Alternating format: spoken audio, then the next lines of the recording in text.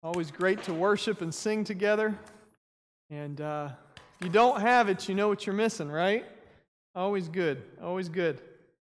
It's funny, this week, our preschool started here at Covenant, and I came in and I was wearing my mask, this black mask thing, and I come walking in the side door. I think the kids were having lunch or something, and one of the new 3-year-olds looked at me and said, "Who are you?"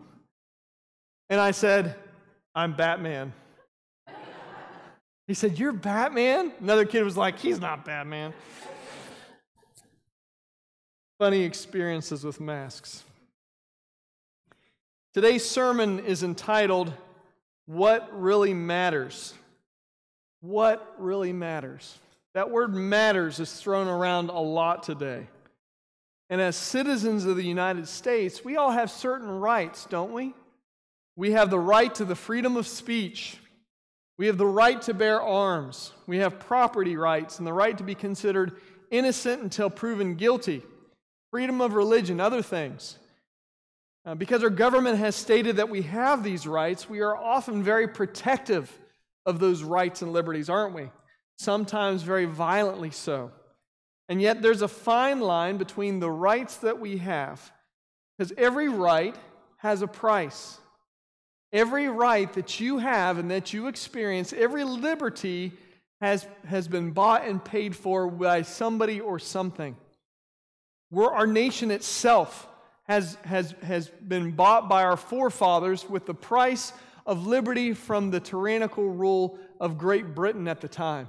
And that's when we became a nation. And throughout the years, there's been wars fought and battles fought over those rights and keeping those rights and all the rest. So freedom and liberties and rights don't just happen. There's always a cost for what you receive. But license and freedom to an extreme can be sin. As we've talked before, a definition that was given to me by Dr. John Oswald is my right to my way, no matter what. There's that word matter again. My right to my way, no matter what. This means that sin happens when we allow our rights and desires to exist at the cost and the expense of others. And so there's a war that sometimes rages within us and really is waging in our culture as to who has the rights and freedoms over other people. And that's why it's becoming more and more sinful. We know as Christians that Jesus paid the debt of our sin, and now the rights we experience have been paid for by the price of His shed blood. So the question that arises today is, as Christians, how do we handle situations where our God-given rights are threatened to be taken away?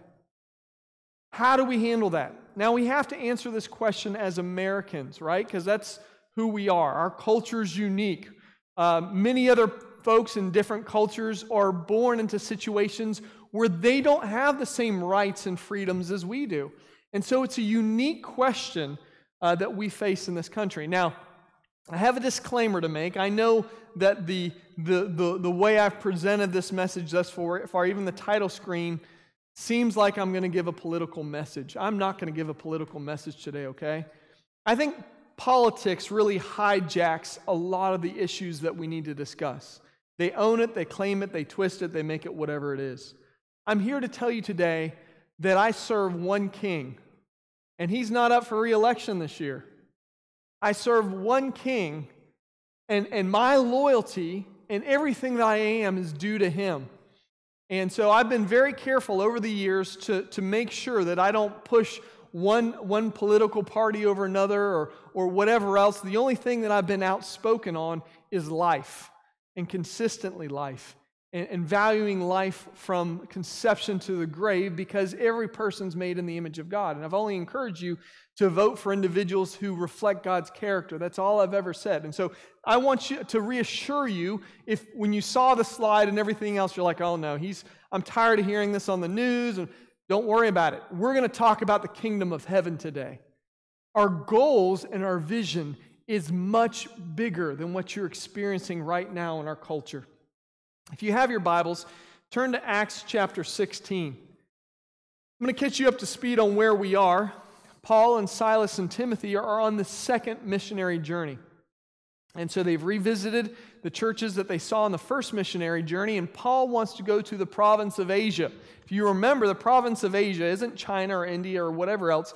It's a section within the area of Asia Minor. And so it's actually west from where he was instead of east. And so he wanted to go there, and God said no. So he went north, and then he thought, I'll go further north, and God said no. And then he had to go west, and he went as far west as he could until he came to the sea. And there he had a vision of a Macedonian man, Macedonia being part of Greece, that said, come and help us. So they crossed the sea, and they went into the territory of Macedonia and came to Philippi. And we remarked that Philippi probably didn't have a very strong Jewish presence because they don't have a synagogue. When it came to the day of worship and prayer and the Sabbath, instead of going to a synagogue, they went to the river. And at the riverbank, he led his first convert to Christ, Lydia, who was a dealer in purple materials from the town of Thyatira, which Thyatira, it's always a hard word to say, is a city in the province of Asia.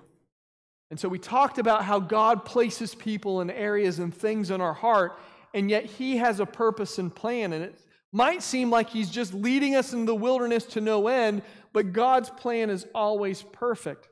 And so we left Paul and Silas and Timothy in a situation where now they're staying with Lydia. They have a house to stay in. They have a woman who has some influence into the culture. And so they're set up in a great situation to bring the gospel of Jesus Christ to Philippi. Now, I'll also tell you today that on Wednesdays we're doing our Philippians study. We just finished Galatians, because the first missionary journey was to the province of Galatia. I'm going to try my best to try to keep up with where we are in the book of Acts. But we're studying Philippians, and Philippians is a letter that was written by Paul to this very church that he's establishing now. Now, the letter of Philippians happens near the end of his life. Many believe that it's when he's in Rome, waiting his time to appeal to Caesar.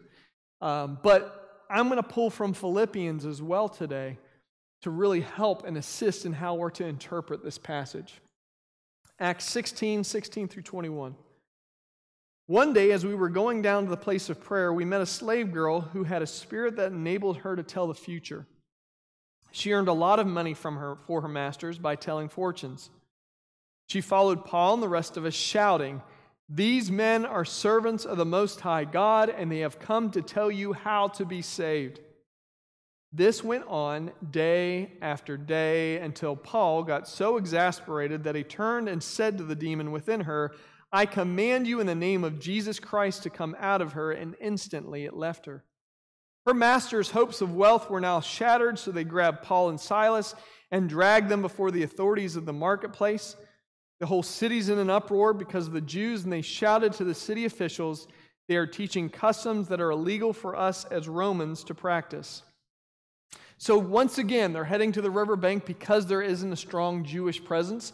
And another kind of evidence to the fact that there's probably not a very strong Jewish presence there is that when these guys, in the end of this passage we just read, bring accusation against them, he calls them Jews instead of Christians, and kind of says they're doing practices that are kind of forbidden for us. It's hard to know what those were. Jewish historians like Josephus points to the fact that there was a belief that early Christians were kind of like vampires, that we talk about communion and the body and blood of Christ, and some people thought we were actually talking about drinking blood, and that freaked some people out. So that could be what he's referring to here. Either way, they're down there at the riverbank, and they're coming to this place of prayer, and this slave girl comes along who is possessed by a demon spirit. Now, she's a well-known and respected part of that community. I know that sounds odd that someone carrying a demon spirit would be well-respected and well-known, but you got to remember we're dealing with a pagan culture here. And they believe she has the ability to tell the future, so she's a fortune teller.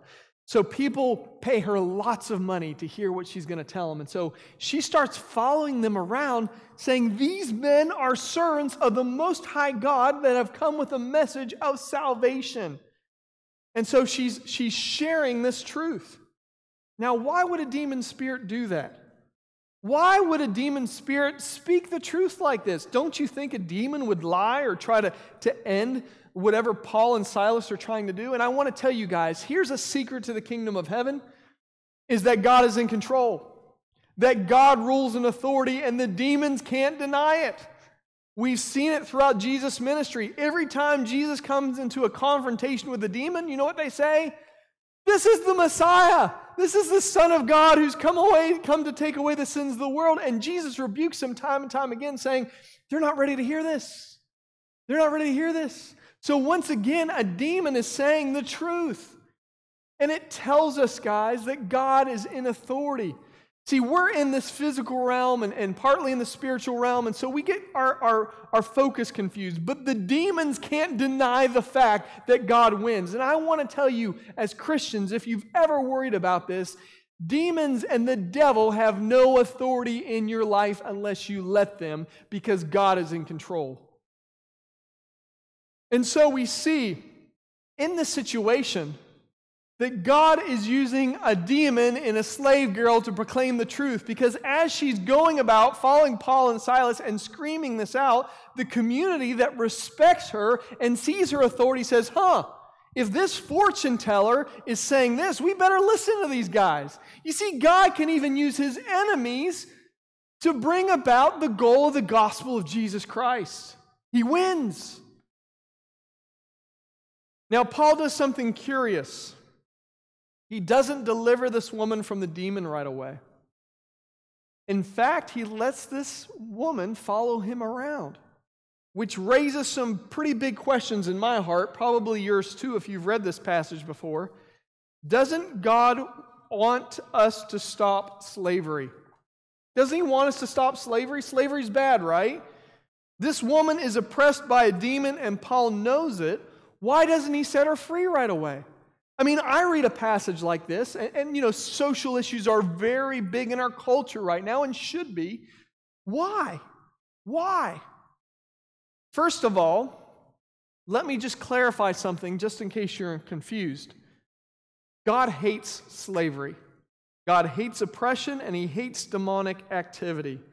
But as bad as slavery is, God did not send Paul to Philippi to abolish slavery. He sent him to Philippi for one reason, and you know what that is? To proclaim the good news of Jesus Christ, the saving work of Jesus. And so the gospel could have been lost in the midst of other causes, of rights or freedoms. And so we need to remember that whatever causes we dedicate ourselves to this earth won't last unless it's centered in Jesus Christ. Let me tell you, whatever cause you attach yourself to, if Jesus isn't part of it, it won't last. But if you dedicate yourself to the gospel of Jesus Christ, not only will that benefit people on this short time here on this earth and impact future generations, you'll affect them for eternity. Now, what's the best cause you can be a part of?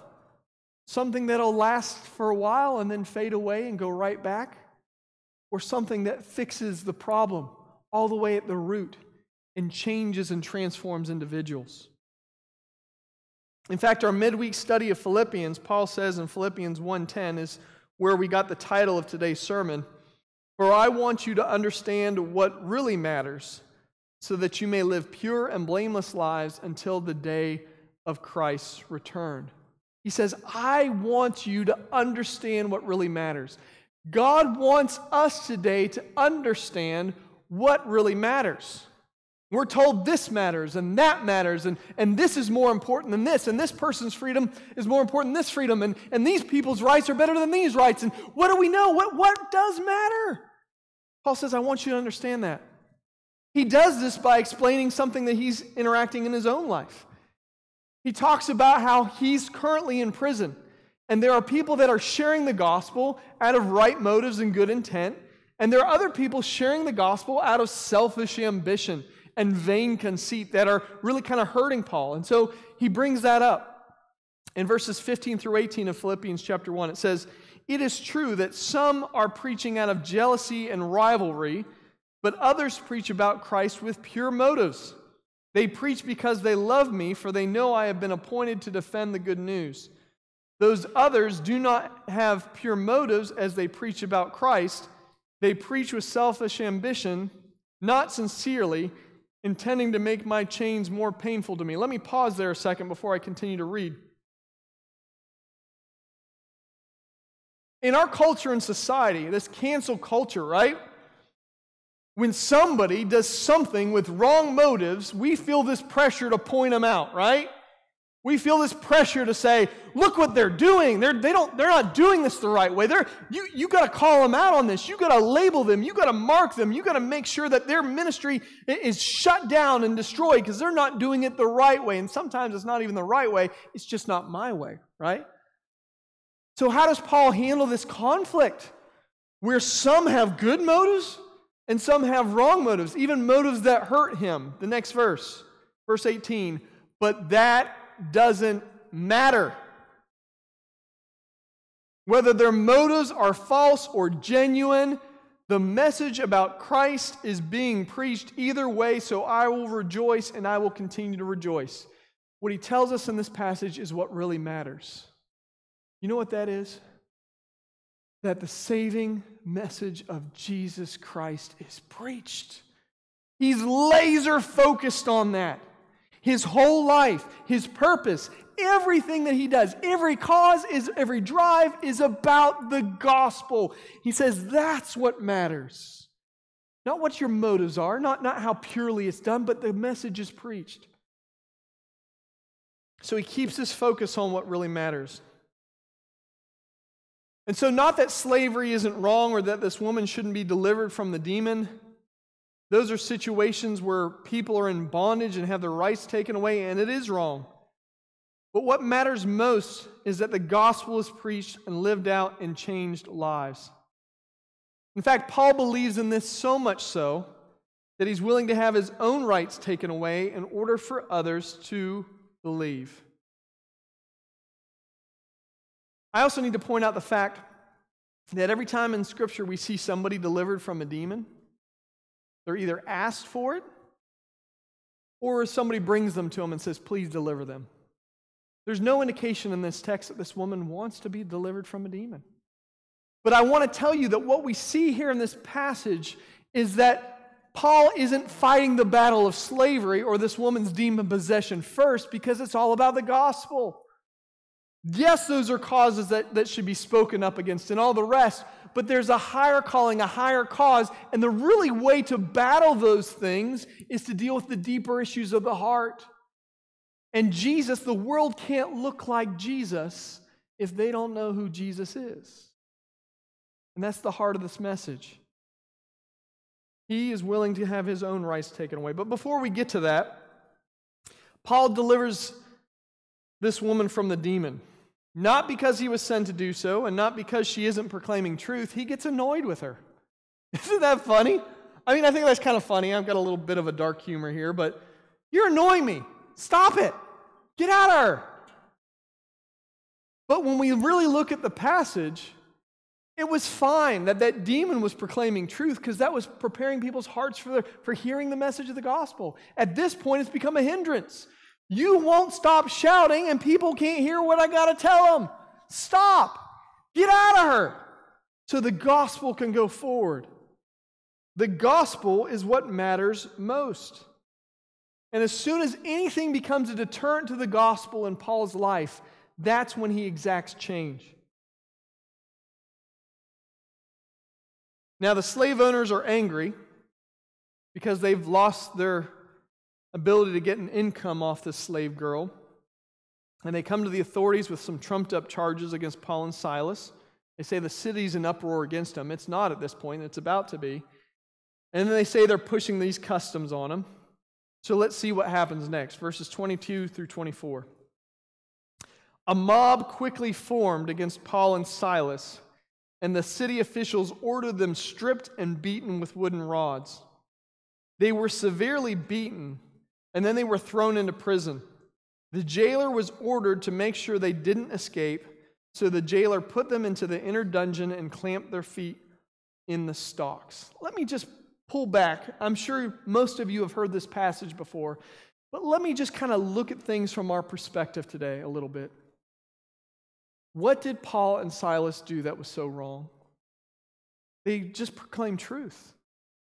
They delivered a woman from a demon. They hindered this woman who's a slave from her masters taking advantage of her in a certain way. They've kind of made her worthless in a sense to them, maybe even leading eventually to her freedom. It sounds good to us, right? And yet here they lose their rights. And so the question rises, don't Christians have rights too? It's not fair. They're stripped. They're beaten. They're thrown into the center cell, the highest security in the dungeon. Their feet are put in stocks.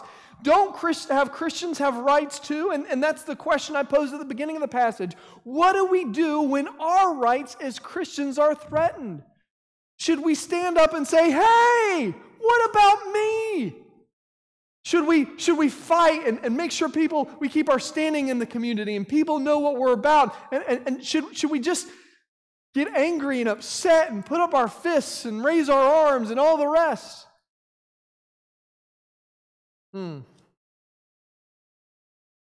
Where is the mob to defend our rights against the mob that took it?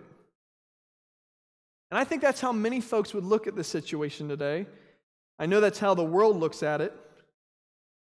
How dare you take my rights away when I'm part of a just cause benefiting those less fortunate to me? But let's look at how Paul and Silas handled it. Verse 25. Around midnight, Paul and Silas were praying and singing hymns to God, and the other prisoners were listening. Are these guys crazy? I mean, I just have to ask the question. Are they crazy? I mean, most people that have been beaten senseless, thrown into the center cell, no promise of ever escaping, having their feet in stocks, Scripture doesn't say it, but they might still be up at midnight because they're in so much pain they can't sleep or can't get comfortable. Are they crazy? Let me reassure you that they're not. They did not come to defend their rights or the rights of anyone else. They came to share the gospel. And they've been wrongfully accused, beaten, and imprisoned, which gives them now the opportunity to exemplify the very message they preach, the sacrificial love of Jesus for everyone. What do I mean by this? What is the gospel? The God of the universe loved you and me so much that he took our punishment and our penalty upon his body. He was wrongfully accused. He was beaten. He was stripped naked and put on a cross. He died for your sins and my sins. It's one thing to say it. It's another thing to live out the testimony before others. And so they're saying, wow, we get to look like Jesus to these people. We get to prove what we just said. Woo! Worship time. This doesn't make sense, does it? Your rights, your freedoms have been stripped away. And they say, we don't care. Philippians 1:28 and 29 says, don't be intimidated in any way by your enemies. This will be a sign to them that they're going to be destroyed, but that you're going to be saved, even by God himself. For you have been given not only the privilege of trusting in Christ, but also the privilege of suffering for him. He sees this moment of persecution where his rights are stripped from him as a privilege. Not a punishment, but a privilege. How backwards is that? No, it's not backwards. That's the right way, the way of the cross, the way of faith. And so he's saying, and they're thinking, those that threw us in here thought they would break our spirit and put us in our place. They thought they were taking something away from us that we couldn't get back. Oh no, they didn't take anything away from us. They just gave us a different opportunity to testify and live out the testimony we had just given them. And that's what Paul says here in Philippians. Don't let your enemies intimidate you, because when they can't break your will, when they can't break your heart, and they see you living for something more, it's more reality to them that there's something wrong with them and you got something right going on. Their abuse and imprisonment have furthered the gospel message and enable them to live out before the lost. They're accomplishing what really matters, and that's why they're having a worship service in jail. Instead of claiming their rights or demanding respect, they're willingly giving them up so other people can see Jesus. And the gospel is the greatest cause in the world. So God calls us to spend more time being willing to give up our rights and freedoms than to demand those rights and freedoms for ourselves and others. I'm sorry, folks. As Christians, that is our calling in our culture. To be willing to give up our rights and freedoms for the sake of the gospel instead of demanding our rights and freedoms for ourselves and others. There's a higher purpose, a higher calling, something that really matters. Verse 26 and following. Suddenly there was a massive earthquake, and the prison was shaken to its foundations, and all the doors immediately flew open, and the chains of every prisoner fell off. The jailer woke up to see the prison doors wide open. He assumed the prisoners had escaped, so he drew his sword to kill himself. But Paul shouted to him, "Stop! Don't kill yourself! We're all here!" The jailer called for lights and ran to the dungeon and fell down trembling before Paul and Silas. Then he brought them out and asked, "Sirs, what must I do to be saved?" They replied, "Believe in the Lord Jesus and you'll be saved along with everyone in your household." And they shared the word of the Lord with him and with all who lived in his household. Even at that hour of the night, the jailer cared for them and washed their wounds. Then he and everyone in his household were immediately baptized. He brought them into his house and set a meal before them, and he and his entire household rejoiced because they all believed in God. Can you imagine what that breakfast tastes like, huh? God is in control. We say it all the time. You probably said it multiple times this week. But do you believe it? See, them being in this prison and this situation was undeniable. Remember, he wanted to go to Asia. God said, "No, I want to go north." No. Has a vision of this Macedonian man. Come, help us. He goes. Just happenstance to meet Lydia at the river. She gets saved. Things are great. They deliver a woman from a demon possession, end up in prison. Well, this must be where God has me. There's no denying that God is in control, but he brings things to fruition in his timing. And so he has a plan. And so while they're in there, they have, forgive the dad joke, they have a captive audience, right? They're ministering to people where otherwise they'd never have the chance if they weren't beaten and wrongfully thrown into prison. You've got to realize every opportunity that God gives you in your life, whether you like it or not, is an opportunity that God is bringing you around other people that need to hear the gospel. And so these other prisoners are hearing this worship service and this prayer service, and they're like, wow.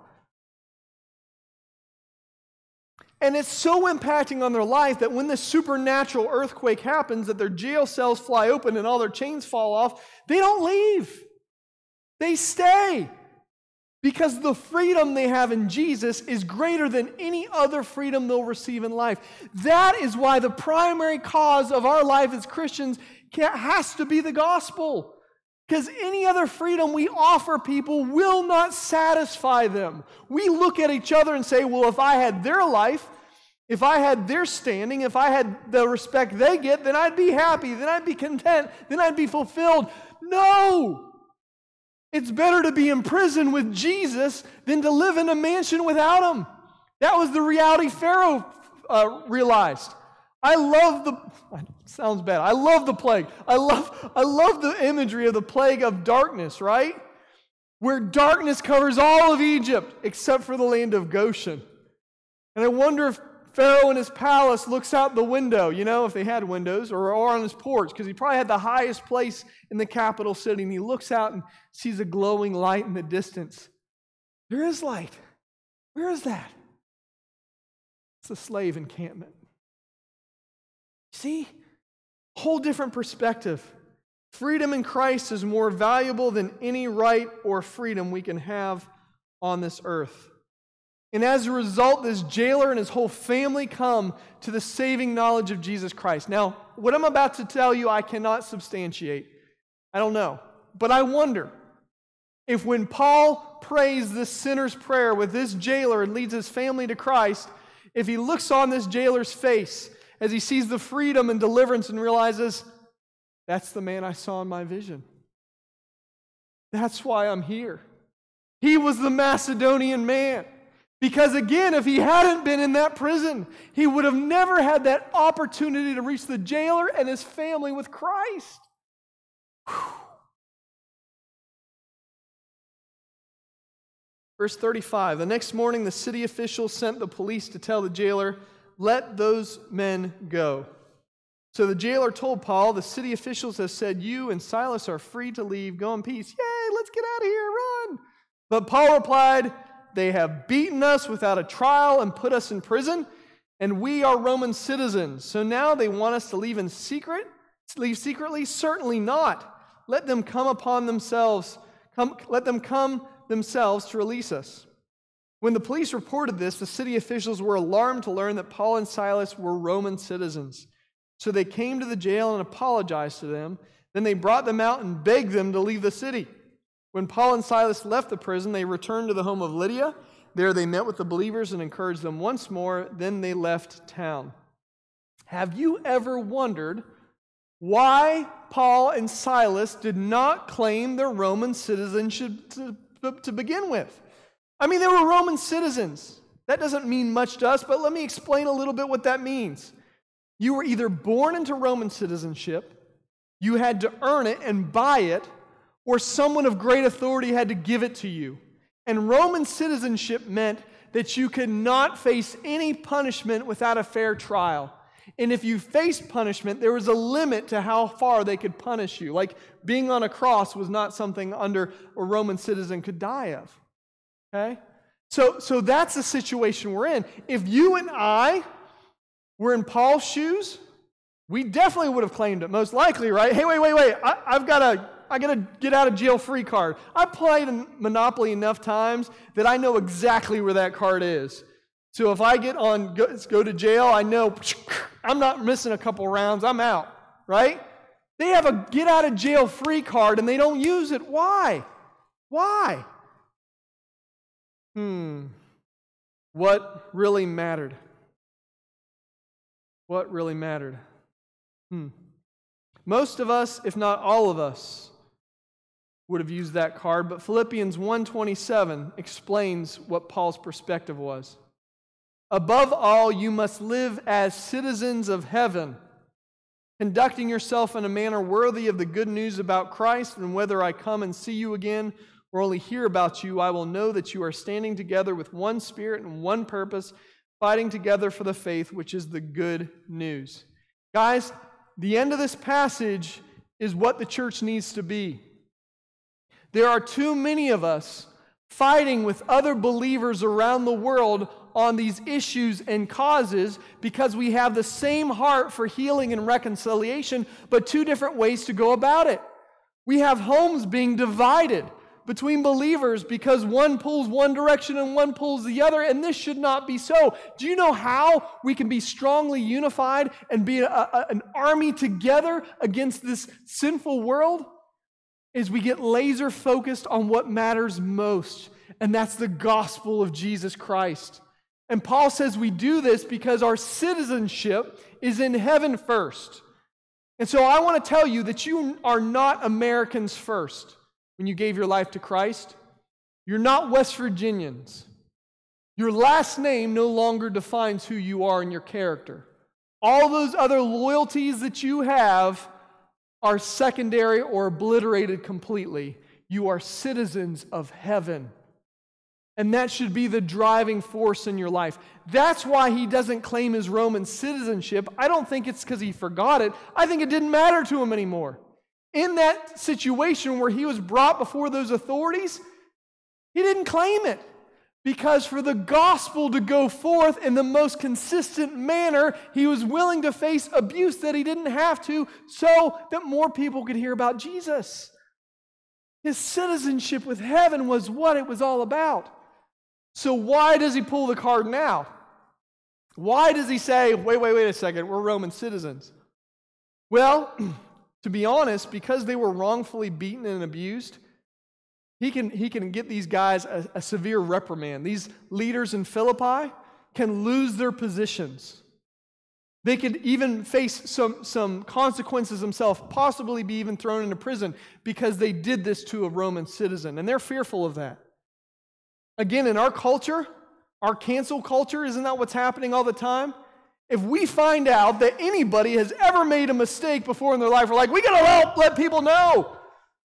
You squashed this person's rights, you said this, you did this, and we make them pay. But does Paul claim his Roman citizenship in order to make these people pay for what they did to him? Nope. He just says, I'd like an escort. I pulled my Roman citizenship card for one reason and one reason alone.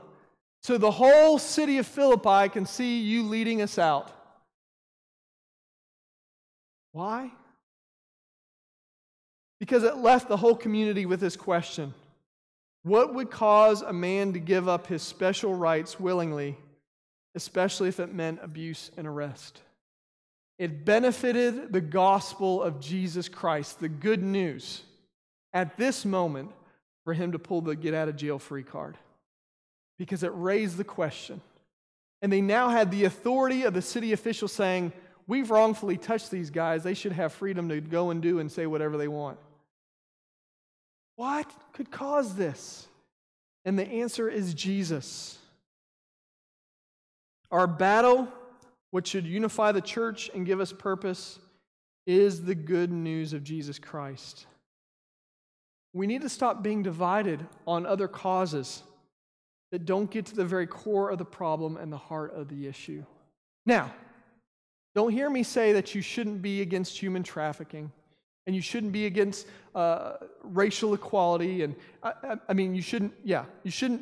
I'm saying you should be part of all these good causes. But whatever cause you're a part of, make sure that the center of it, your laser focus, is always on sharing the good news of Jesus Christ. Because if it's not, then it creates division. It will. And so you got to remember that. No laws, no regulations or orders or commands can change the human heart. Jesus is the reset button. That's how we get born again. That's how we get made new. Let me finish. Just in case you're in this room and you're like, you've mentioned the gospel and you've mentioned the good news and I don't know what that is. Maybe you're watching online right now and you're saying, I'd just like to know what he's talking about. Let me tell you what the good news is. When God created this world, this earth, it was everything he designed it to be. There was no death, there was no suffering, there was no pain. It was all good. It's everything we've ever dreamed about. And one of the last things he created in this earth was us. Unique in all his creation. We were made in the image of God to share his character. We had the ability to love.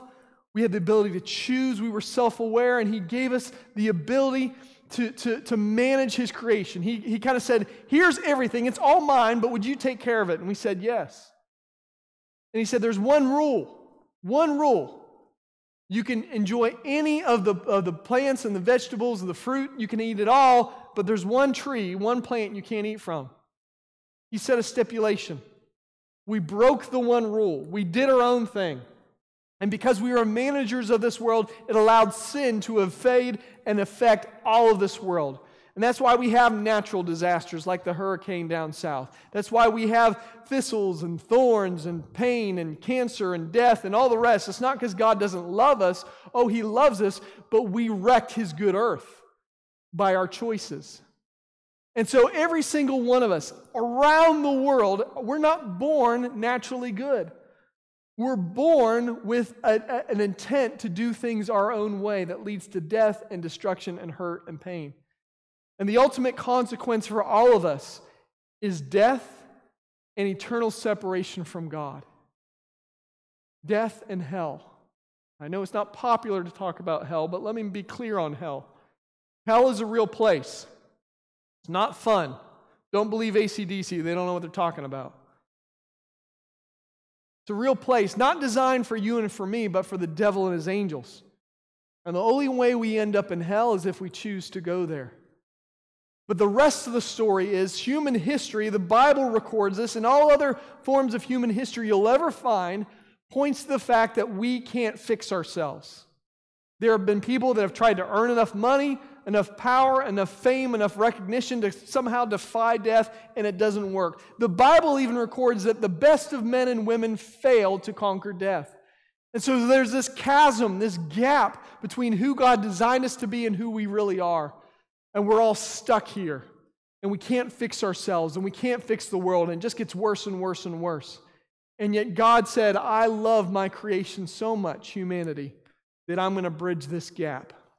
And so he came as a human being, fully God and fully man, and he lived a life among us without sin. And he gave and bought our freedom and bought our rights in Christ by dying our death on a cross that he did not deserve. It wasn't right, and it wasn't fair, and it wasn't good. But he died our death for us. And the only way that we get saved, free from the consequence of sin and hell, is the same thing Paul told the jailer in that moment when he asked, what must I do to be saved? Paul said, believe in Jesus. You have to believe that he exists. You have to believe that there's a tomb in Jerusalem today that has no body in it because Jesus is the only one who's ever conquered death, the common denominator in all of humanity. Believe and then live with him. See, when Jesus saves you, literally saves you from the fires of death, he doesn't just save you, he changes you. He makes you a new person. That sinful heart that's in you, he removes that and gives you a new heart that desires to do good things. And because he's alive, you walk with him every day. The Bible, he speaks to us through the Bible. He tells us who we are. And you got to believe who he tells you who you are. And as you do, he pours love into your life, and it just flows out to others. And before you know it, all these social issues that we want to change in the world, it just flows out of you because you are all those things you want everybody else to be. And then you live a life transformed. And then one day, when your life ends on this earth, unless Christ returns, you'll wake up not in the flames of hell, but in the home of Jesus. And you'll live forever with him with a new body that won't get hurt and won't perish. No more sorrow, no more tears. And every person that you share this good news with that believes as well gets to be an adopted son and daughter just like you, and they get to spend eternity with you. That's why the gospel, the good news, is what matters most. Because everyone who believes can receive it as well.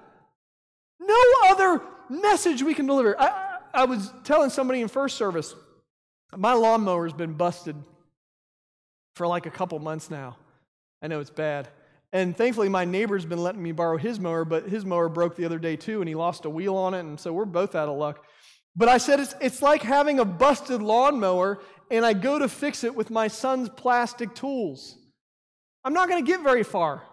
When we attack the causes and problems in this world without making Jesus and the gospel the center of it, we might as well have my son's plastic tools for the job. But when you have the gospel, you have the life-changing reality for all of humanity. And so that's why we stay focused on that. I know it's kind of rote. People roll their eyes when you say, what's the answer to the problem? You say Jesus. They're like, oh yeah, I know that. Do you really know that? Because if you really knew that, you would be free. You would be transformed. You would be changed. You would have everything in him. I wasn't sure I was going to share this, but I'm going to share it. Mark mentioned the Republican National Convention earlier. One of the families they interviewed was a mother and father of Kayla Mueller, who was helping children in an orphanage in India and then was taken by ISIS in Syria and was in a 12-by-12 cell where she was beaten and tortured and raped for 18 months by her captors. She's a believer. She wrote when she was in India this. She said, I find God in the suffering eyes reflected in mine. I always seek God. Some people find God in church. Some people find God in nature. Some people find God in love. I find God in suffering. I've known for some time what my life's work is, using my hands as tools to relieve suffering. God had spoken that to her heart. And then when she became a prisoner by ISIS, Another prisoner snuck out this message that she had written that said, "I have been shown in darkness light. I have learned that even in prison one can be free. I have come to see that there is good in every situation. Sometimes we just have to look at it." Now, is she crazy? No. Even though she died in that 12 by 12 cell, and they still haven't recovered her body, she understood that a life well lived is living the gospel in the community and the people that she's around. I guarantee that she shared the gospel with her captors even before they took her life. She kept the right perspective. Folks, Kayla lived a life that God's designed for all of us to have. We got to get center focused on what really matters. Lord, I pray today for those that are in this room and those that are streaming online. And God, there's so many good causes, so many battles to fight in this world. But God, we got to fight it in the only way that'll win for all of eternity, and that's by sharing what you've already done. There is nothing that we can do that can atone for sin. There's no kind of reparation that we can make that can make all the sinful things done in our nation right, or done around the world right, or done in our hearts right. We can't. We're incapable. And yet we know that the shed blood of Jesus Christ 2,000 years ago did all of that. So forgive us, God, for trying to heal the wounds of the world without keeping the clearest picture of all, that you've already done it. You've already paid the debt. You've already crossed the chasm. Salvation is available to anyone who will believe. They're just calling out like that Macedonian man, "Come and help us." God, we have the message of life, the gospel. Help us to get that center focus as Paul did, that whether it means claiming our rights so the gospel can go forth or laying our rights down for the gospel to thrive. God, let us follow you, Jesus, wherever that might be. Paul identified himself as a slave of Jesus, one who's laid every right and obligation aside and claims only what Jesus gives him. Let that be us today, slaves of righteousness that say, "You're in charge, I'm not. I'll go wherever you take me." God, for those who are hearing this message and haven't believed in you, they aren't saved, and they're realizing, "I need Jesus today." I pray for them that wherever they are right now, whether in this room or online in their seat, that they would ask you to be Lord and Savior. If you don't even know how to pray, just pray this prayer with me. Jesus, I know that I can't fix myself. I've tried, I've failed, I can't be good enough. All my best intentions just get wrecked. And now I see what really matters, and that's you, Jesus. I don't know why you would love me. I don't know why you would give your life for me, but I have heard today that you've already done it. My debt has been bought and paid for, and I want to have freedom and life and a new heart and a new way of doing things. And so today I choose to believe in you. Forgive me of my sins. Don't give me the consequence of my action. Give me a new life and a new heart. Let me live for you. I don't want to end up in hell and separated from the God that created me and loved me. I want to know you every day on this life, in this earth, and I want to spend eternity with you. So just as I am, Lord, I come to you. Save me. Your word tells us, Jesus, that if we confess our sins, you are faithful and just and will forgive us of our sins and cleanse us from all unrighteousness. So whoever prayed that prayer today, let them know in the core of their being that they are now your child, fully adopted, just as if they were born to you. They are now born again. Bring a great awakening around the world, Lord. Start with us. In your name we pray. Amen. I invite you to come. Just come. Whatever you're going through, whatever you're facing. I think part of this message for us is going to be reconciliation with our brothers and sisters in the church. We've been pointing fingers at each other long enough, saying you haven't been doing enough, or you're not standing up, or you're not speaking out.